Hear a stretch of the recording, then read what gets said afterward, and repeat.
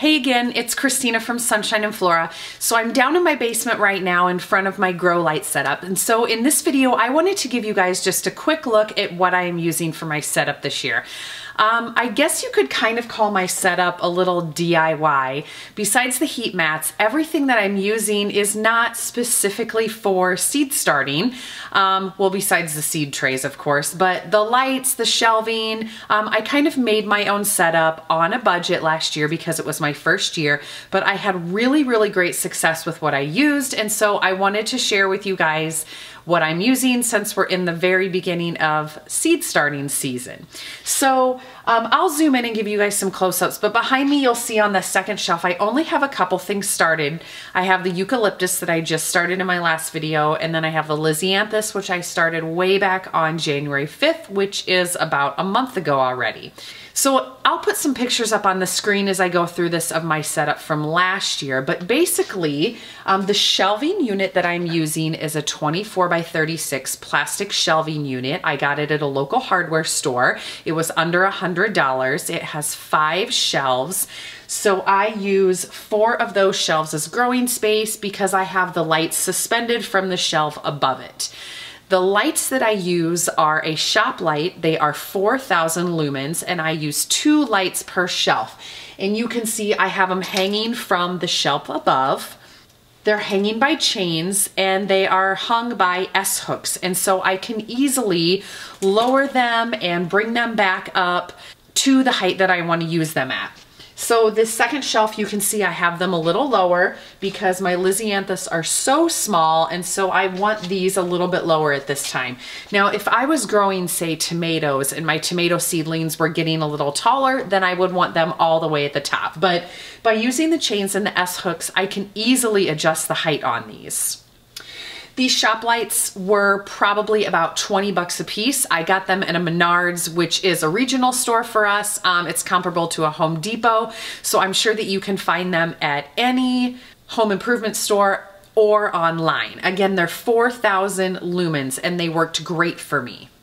I also use heat mats with my seed starting. You can see on this top shelf, I have one all ready to go for the next thing that I start. This is one of the seed starting mats that I use. Again, I got this at a local home improvement store. I think it was about 15 or 20 bucks. This is a 10 by 20 in size. I also have one that's underneath my lisianthus trays. It is a 20 by 20 in size. That was a little nicer of a heat mat. I think I might have got that from Gardener's Supply. But you can pick the heat mats up any local home improvement store. This time of year, all of them will have a seed starting area set up with your seed starting mix, lots of different vegetable and flower seeds, your grow trays, and so you can easily find these anywhere. I find that the 10 by 20 size are really easy to use because you can put that under one single tray if you want, and then once you're done using it, you can just put it away or move it on to the next tray that you're starting. Now, I'll do a video later in the season when I actually get more seeds on my grow station, but right now, I just have my one little tray, which is the eucalyptus seeds that I started in the last video. Then I have 2 10 by 20 seed trays behind me. Those are my lisianthus, and those are 200 cell trays. And so if you want to reference back to when I started my lisianthus seeds, I started those a little bit different this year.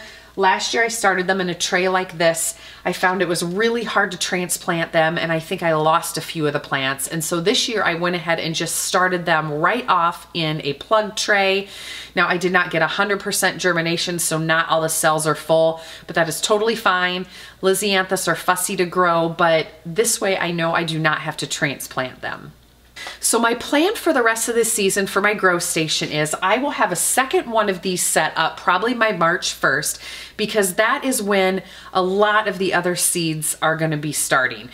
So like March 1st, March 15th in there all the way into April, that's when I'm going to be starting a lot of the bulk of my seeds. And so I'm going to have one more set up just like this, and that should give me plenty of room for the rest of my cut flowers and the vegetables that we're starting for our garden this year. Okay, so that's it for this video. I know it was pretty short, but I just wanted to give you guys a quick look at what I'm using for my grow light setup this year, because I know a lot of you are getting started at starting your seeds or planning to get your seeds started. So I thought maybe this would be helpful. So anyway, I have a lot more content coming up this winter and of course in the spring, so stay tuned for everything that I'm doing to get ready for this growing season. We'll see you soon.